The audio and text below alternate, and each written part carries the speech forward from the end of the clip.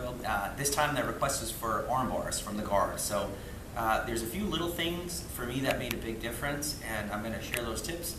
And let's get started. Okay, so most people know just to get arm bars from the guard, they usually have a sequence, 5 steps or 7 steps or whatever.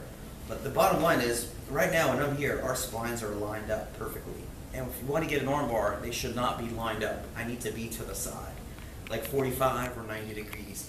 So I have closed guard, I break his posture, I get his head down, I want to put this foot in the hip, and I want to pinch. Now there's a couple things. If you get stacked in the guard, that's because you're not lifting your hips off the floor. So go back, I want to lift my hips up the floor.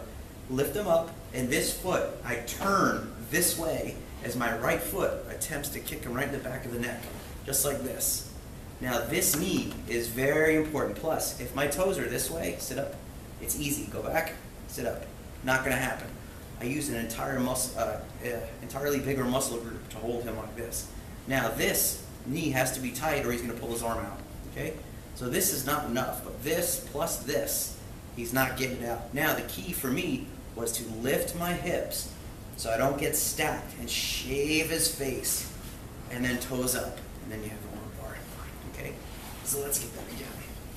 Pull like this, break posture, walk up, foot in the hip, turn, and I bite down like this.